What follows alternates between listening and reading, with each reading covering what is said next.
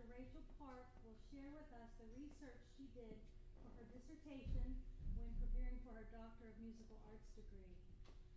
Rachel came to us in 2017, and she brought with her a loving, generous spirit, and we've all been affected by her. This is a woman that's a phenomenal pianist, and I think we're in for a wonderful treat tonight. So without any further ado, please join me in welcoming Dr. Rachel Park.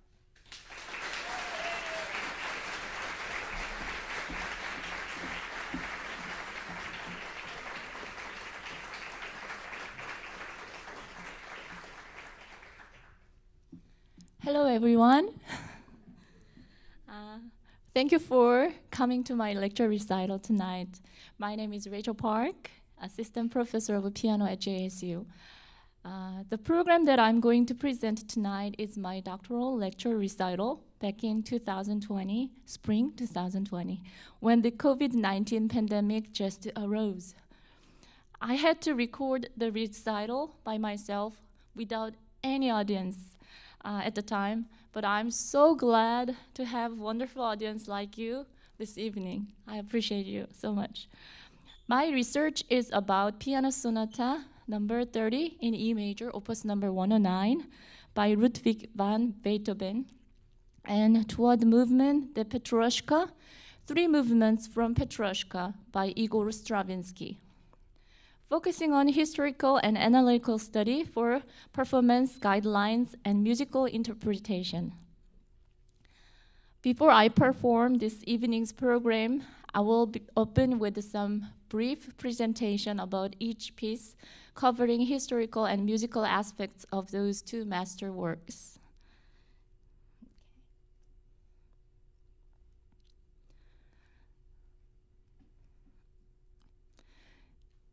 Beethoven was born in a musical family in December 1770 in Bonn in Germany as a second child of Johann Beethoven and Maria Magdalena Keverik. His grandfather Ludwig was a greatly respected Kapellmeister who was a role model for the younger Ludwig van Beethoven, who kept his grandfather's portrait until his own death. Beethoven's early musical training began at home with his father, who was a vocalist at the court of Elector of Cologne, studying violin and clavier with him. The first most important teacher for him was Christian Gottlob Neffe, who was appointed as the organist at the court in Bonn. He was a bright and impressive musician, capable in all areas of music and literature. Neffe introduced Beethoven the Well-Tempered Clavier by Johann Sebastian Bach and the Essay on the True Art of Playing Keyboard Instruments by Carl Philipp Emanuel Bach. Beethoven's early training in Bach was greatly influential on his piano playing, compositions, and later on his own teaching, which became the foundation of modern piano teaching and technique. As Ludwig served as an assistant of Neffe, the young Ludwig had the opportunity to participate in the various music making at the court in his teenage. Finally, he became the second organist of the court in 1784. Under the tutelage of Neffe, Beethoven produced his first composition, Variations on March by Dressler, and 3 early piano sonatas, which were dedicated to the Elector Maximilian Franz, who was a great supporter of the art. In 1787, with the Elector's support, Beethoven went to Vienna to have a chance to learn from Mozart. The passionate piano playing and outstanding improvisational skills of Beethoven amazed Mozart, whom declared that, "Keep your eyes on this one. Someday he will give the world something to talk about." In late 1792, a year after the death of Mozart, 22 years Beethoven arrived in Vienna and made it his permanent home until his death in 1827. Beethoven began to study composition with Haydn in Vienna. However, events may have differed from Beethoven's expectations. What he needed was not inspiring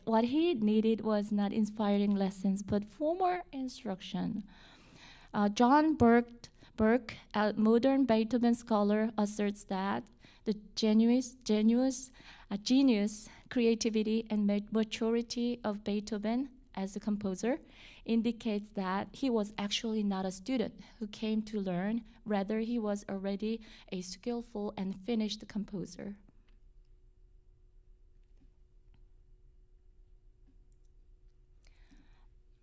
By his 30s, Beethoven was known as a piano virtuoso and composer in Vienna. But it was around the time Beethoven acknowledged his increasing deafness.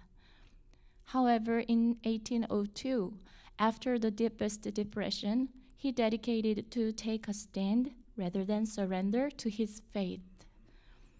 That decision is well expressed in the letter known as the Heiligenstadt Testament. Drastically innovative changes are obvious in his array of masterpieces, such as 17 piano sonatas, including Opus 33 Waldstein, Opus 57 Aficionado, and the 4th, 5th, and 6th symphonies, Piano Concerto No. 4 and 5, the Violin Concerto, a set of 3-string quartets from this middle period between 1802 and 1812.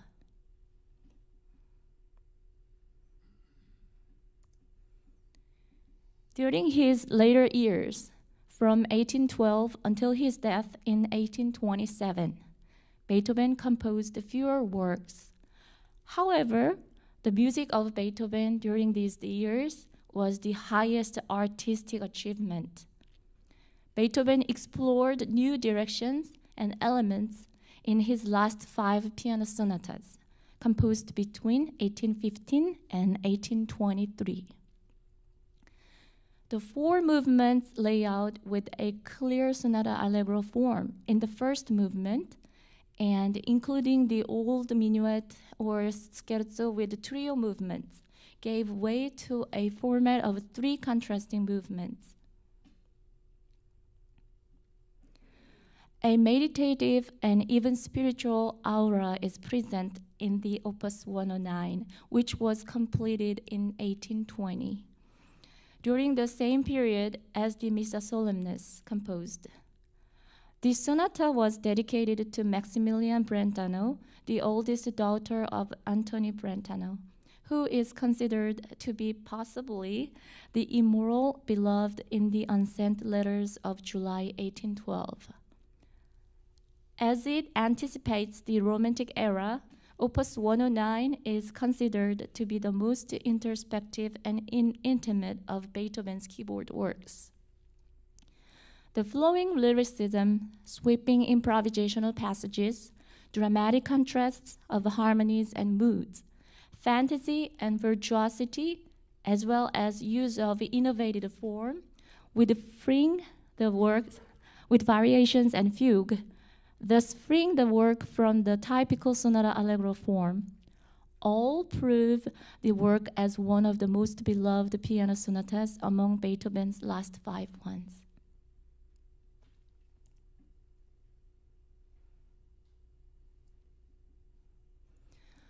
The pianoforte was under constant development during the classical era, as innovative manufacturers modified the instrument, adding new features. The pianos Beethoven used inspired his compositional style of his piano sonatas, also reflects the development of the instrument. Range. Beethoven had composed his 20 sonatas within the 5-octave range. Beethoven altered some motivic patterns that would have taken him beyond the keyboard range so as not to exceed the 5-octave range of the instrument he had. If you see the example 2-1, Beethoven changed the 16th note octave tremolo in a red box, tremolo sequence in the left hand to 3 single descending eighth notes due to the limited span of the bass register. If you see example 2-2, the sonata in D major, Opus 10, number 3, provides an example of the impact of the limited upper register.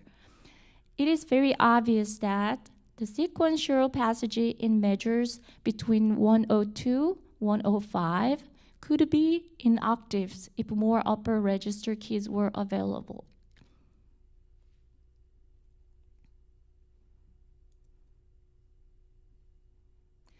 The pianofortes Beethoven used for the sonata in Opus 109 were the Woodward and the Herald, which allowed him up to 6 octaves from C1 to C7.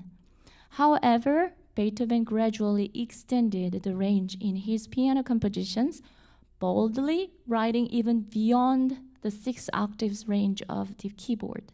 If you see the example 2-4, in the third movement, that is the measures 25 to 29 and of the sixth variation, Beethoven included a C-sharp 7, which is out of the range of the pianos he used at the time. This is about some pedals.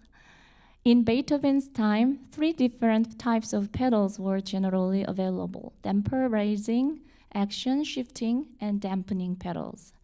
Beethoven often used damper pedal and the action shifting pedal. In his early sonatas, Beethoven used the knee action control, and he used the term senza sordini and con sordini for that. After the foot pedal was invented, Beethoven used the abbreviation PED, pad, or O, to indicate the moments of pressing and releasing the pedal. These indications were used in the sonata in E major, Opus 109 as well. Especially Beethoven used the damper pedal markings for these purposes in Sonata Opus 109. 1, creating a desirable legato. 2nd, gradation of crescendo and decrescendo. 3rd, full sonorous sound. And 4th, dramatic dynamic and timbral contrast. And 5th, seamless transition between movements. Beethoven used the action shifting pedal, which is the una corda, in only handful time for his late sonatas, and Opus 109 is one of them. There is only one place in the entire sonata, in measure 83-84, the second movement, Beethoven indicated the una corda pedal to make the mysterious color to that section. Okay, it is noteworthy to recognize Beethoven used the espressivo marking on the movement on the Opus 109 for repeated sequential passages to indicate a tempo change in all 3 movements. According to the Kenneth Drake from his book The Sonata of Beethoven, he suggested a possible interpretation of the term espressivo as a gradual tempo modification, such as rallentando or freer style of performance. About dynamic, it's very interesting. In order to understand Beethoven's intention for musical markings, it is important to be aware of different dynamic levels achievable on modern piano compared to the pianos of Beethoven's time. The 19th century piano, with its lighter strings, lower string tension, and smaller hammers, produced a narrow dynamic range. The figure 2-8 shows that. So it is important to acknowledge that the narrow dynamic range of the earlier piano reveals that Beethoven was not always thundering, but was also deeply sensitive and reflective. So here's the analytical study about 109. The unique aspects of Opus 109 indicate that Beethoven conceived of sonata in a new way beyond the bounds of the conventional sonata form. The innovative key selections for the first and second themes and drama created by the contrasting tempo and mood changes, and the adaptation of the variation and fugue former structure for the third movement all set this sonata apart from general classical era sonata. Most significantly, the way in which Beethoven interconnected the three movements created a thoroughly unified sonata as a whole epic work. First thing, the third intervallic motive is significant. And so, the intervallic of third, which opens the sonata, is even prominent in the beginning of the second movement and the theme and variation of the third movement. Secondly, the same bass line is used in all three movements of the Sonata 109. It appears as the descending scalar shotgun bass and in the first two movements, and as a rising scalar bass line in the third movement. This analysis is supported by Ken Bazena. So he said, the first and second movement as a whole act in a kind of thesis-antithesis relationship, to which the third movement, song-like theme and variation, acts as a resolving synthesis, both motivical and tonally.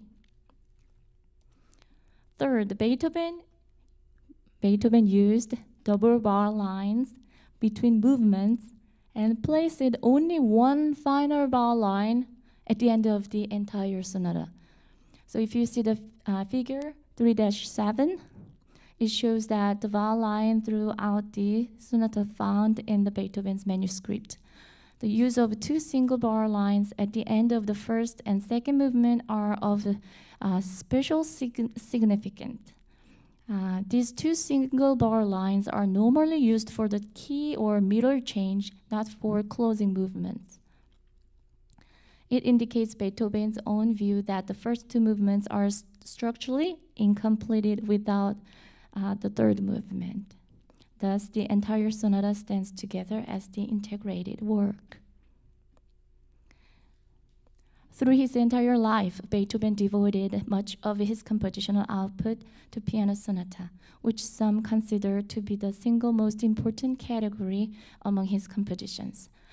The composer's transcendent, crystallized artistry is clearly written on the manuscript of the last chapter of his life. The drama, fantasy, and genius of Beethoven flow through all the movements of 109. The sonata is such a sublime work among Beethoven's 32 piano sonatas. Thank you.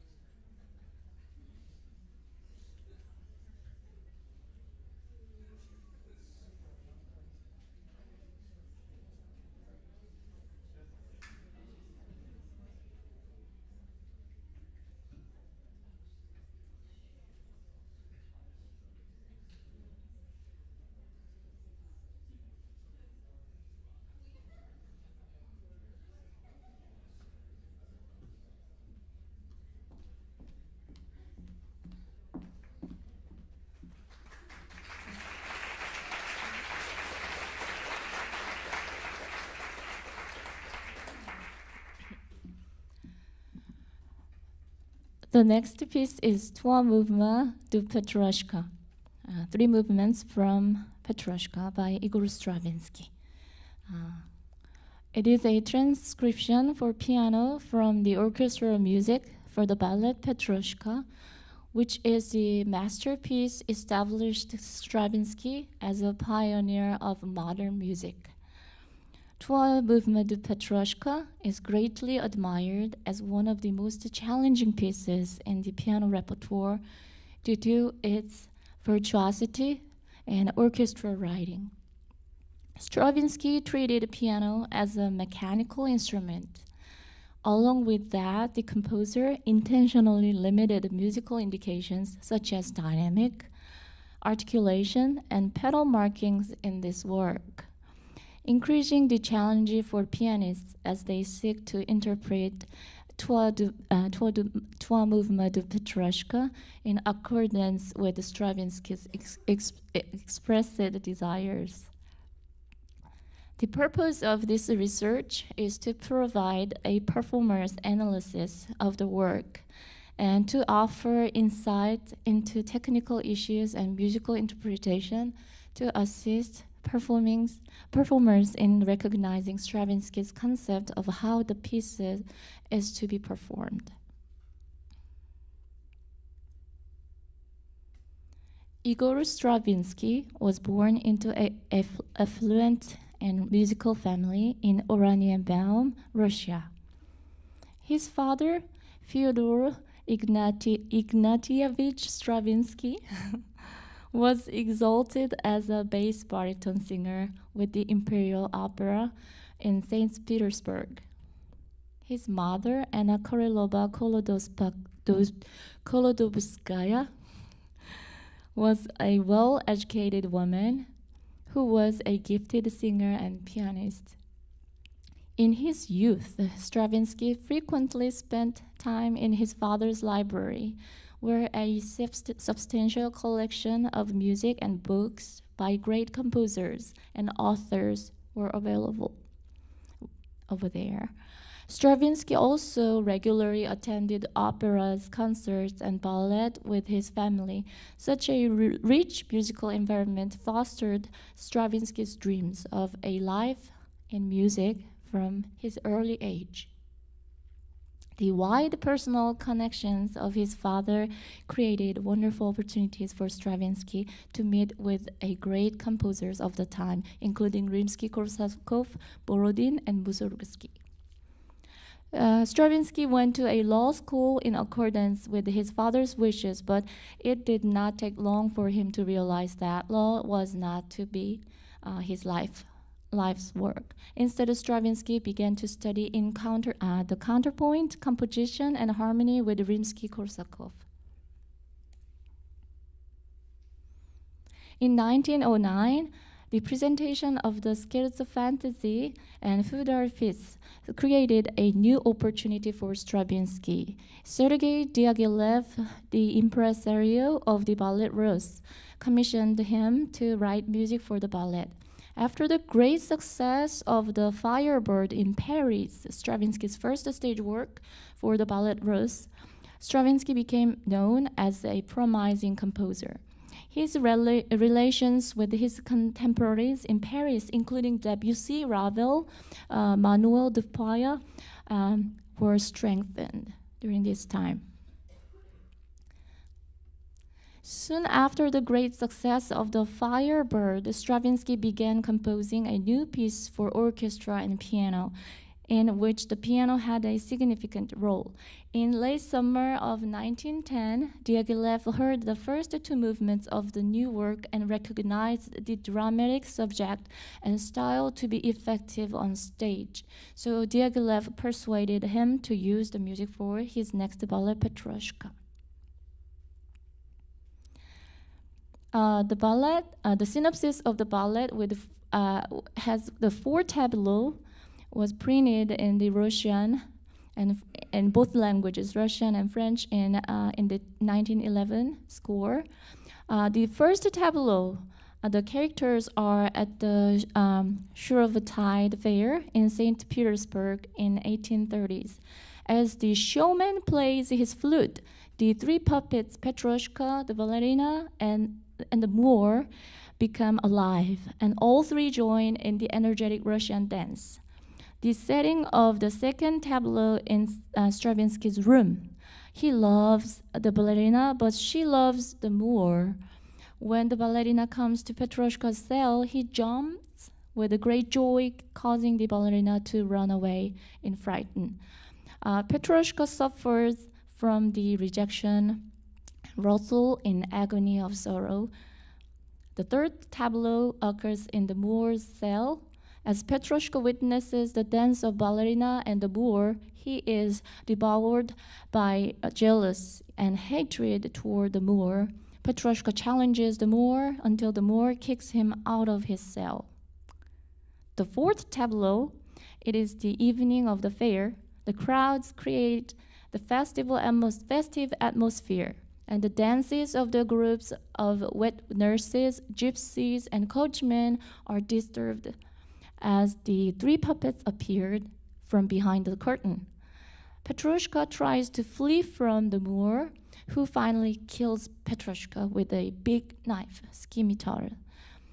The agitated crowd surrounds the dying Petrushka, whereupon the showman appears and reassures that crowd that Petrushka is just a puppet made of wood and sawdust.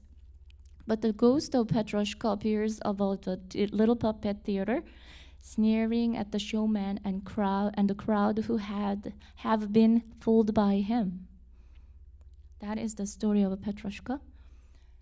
And in 1920, 10 years after the completion of the ballet music, Stravinsky transcribed the music from the ballet Petrushka for piano solo and dedicated it to Arthur Rubinstein.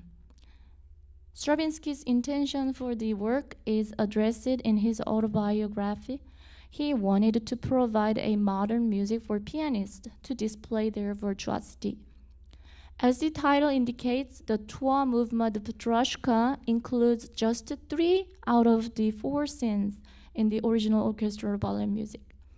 Starting from the Russian dance, cheerfully opens the work with percussive intonations and toccata-like character. Through the second movement, Petrushka's Room depicts the suffering of Petrushka in agony and love, with the cadenza-like virtuosic piano passages magnificently convey the various human emotions of Petrushka wrestles with. Finally, the last movement is the great finale of the work, with various virtuosic technical passages, such as glissandi, extreme lips, and the chordal tremolos. Here are 3 unique aspects of the Trois Mouvements de Petrushka that I would love to point out. First of all, Stravinsky utilizes the innovative musical texture and harmonic language throughout the work, which makes Trois Mouvements Petrushka difficult to understand completely with the traditional tonal theory. The ambiguity of key relations with the key signatures impacts the actual sound of the music, which is caused by bitonality and diatonic modes employed in the work. Especially the unique harmonic features of the second movement is the tritone found in the Petrushka chord, which consistent of the F sharp and C sharp major triads playing both together at the same time. From a pianistic perspective, it is beneficial to consider the opinion of Charles Joseph. He says that its sound has everything to do with the division inherent in the keyboard's layout. Stravinsky writes with the physical structure of the keyboard in mind, whereby the black keys and white keys retain their own autonomy in sharpening the clash he desired. His perspective is truly helpful for pianists to learn and practice the passages with harmonic ambiguity much easier and effectively. Secondly, the unique pianism of Stravinsky. Stravinsky's opposition to the emotional sensitivity of 19th century music led to an intentional retreat in expressive indications in his music. The limited dynamic articulation and pedal markings in Stravinsky's work challenges pianists as they seek to produce an interpretation in accordance with the composer's desires. Stravinsky's compositions are significantly different from his contemporaries, Russian contemporaries, such as Rachmaninoff, Scriabin.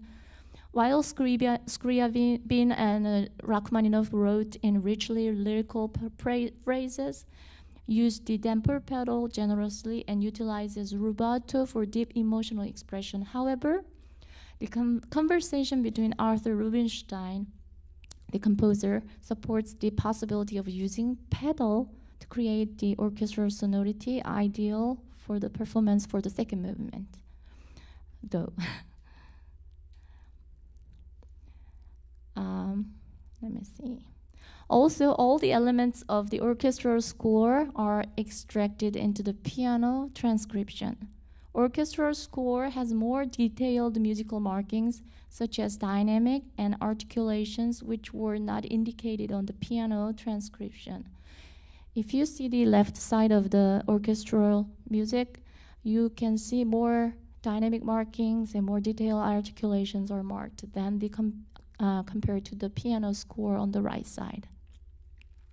So it is necessary for pianists to study orchestral score and listening to the orchestral music to study more detailed dynamic and articulation expressions for performance.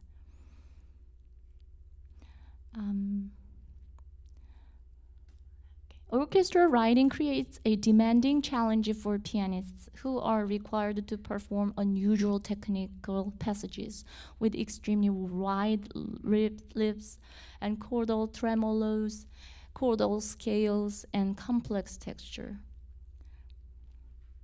In performance aspect, the instantaneous relaxation of the wrist and forearm rotation and the flexible and taut finger joints are the key to play these technical passages in the work.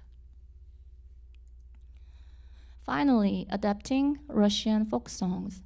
As with other early 20th century composers such as Bartók and Prokofiev, Stravinsky found elements of folk music to be the perfect resource for his composition. For thematic material in Trois Mouvements de Petrushka, Stravinsky adapted 5 Russian folk songs from the collections of Rimsky-Korsakov, Tchaikovsky, and others. Stravinsky's use of these folk tunes for Trois Mouvements Petrushka was a brilliant choice, for it allowed the composer to create a work characterized by colorful timbre and cheerful atmosphere full of character, rhythmic irregularity, and percussiveness. The metrical difficulty is a definite challenge for pianists, particularly in memorization of the piece. However, locating the intimate folk melody and the segmented thematic materials throughout the piece is very helpful for pianists in learning the work, as well as in determining the desired voicing and memorizing for performance. So I'm gonna perform the Petrushka, this piece. Trois Mouvements de Petrushka is one of the greatly admired concert piano work by Igor Stravinsky. Its virtuosity and pianistic brilliance influenced by the orchestral writing, while the piano is treated as a mechanical, percussive instrument. The full of rhythmic energy, colorful harmonies, and Russian traditional contexts are uniquely presented. Hope you enjoy the performance. Thank you.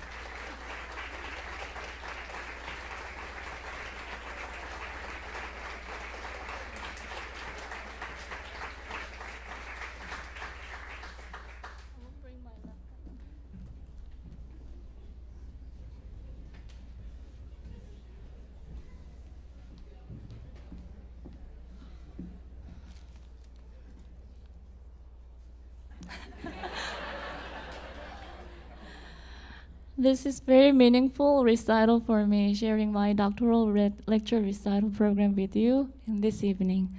This moment, so many names and faces of the people who guided and supported me, my journey of life. Also people who have been with me during the time of joy, sorrow, happy, discouraged time, anger, and all various times. First of all, I would like to express my thanks to and love to my husband, Ezra, who's watching at home with the 3 kids. At home, I couldn't come. And my 3 children, Isaac, Joshua, and Esther. Especially my first son, Isaac, wake me up in the 3 a.m. in the morning and 5 a.m. in the morning. You gotta practice. Did you memorize the piece? He checked on me.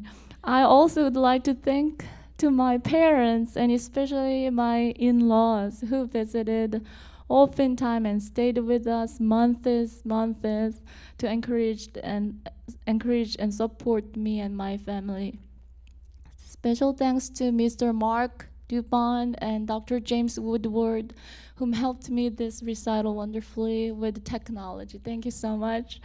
I would like to express my grateful heart to my teacher, who's watching in Texas now, Dr. Robert Smith and Dr. Jill Spranger, Dr. Lott, Dr. Berggraf, Dr. Moyer Hoffman, Dr. Hussong, who taught me in Carson Newman College for 1 semester, Dr. Song, Dr. Koffer, Dr. Eniel, Dr. Lim, Mr. Jongmun Kim, and Mrs.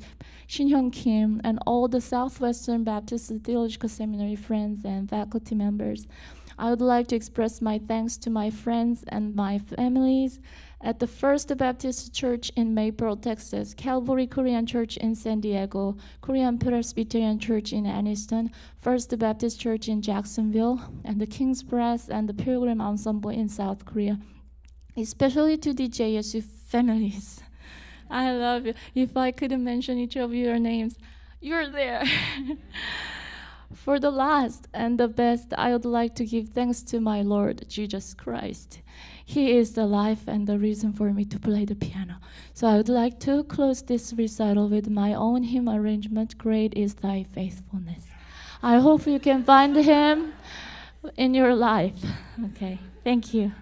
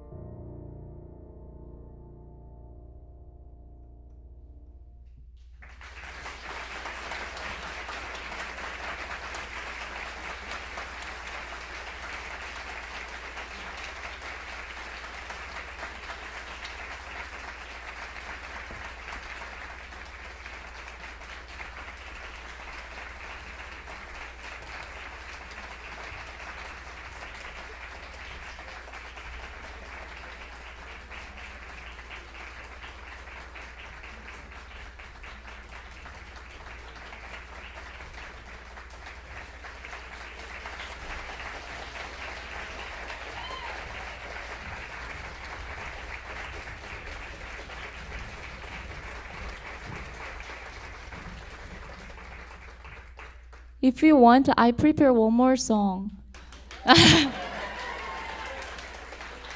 My parents are watching this recital from Korea, and this is her favorite piece. I would love to play for her and my parents, even my in-law. Thank you so much. Fantasy Impromptu.